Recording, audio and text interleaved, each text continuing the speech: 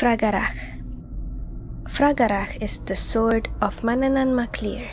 Manannán mac Lir was said to be a necromancer or a druid. He had the power to envelop himself and others with mist that can obstruct people's visions. Other than being a druid, he was known to have a lot of magical items.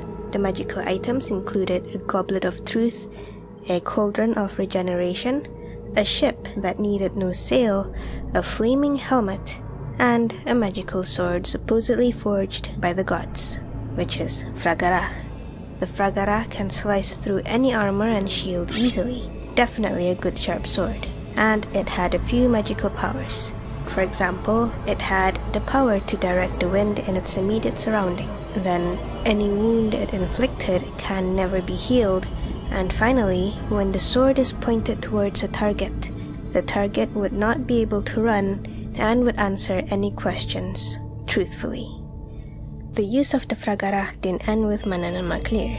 It continued being passed on from one warrior to the other. First, Manannán mac Lir passed it on to Lu, his foster son and grandson of Balor. Then Lu gave it to Cuchulainn, and finally Cuchulainn passed it on to Conn of the 100 Battles, a High King of Ireland.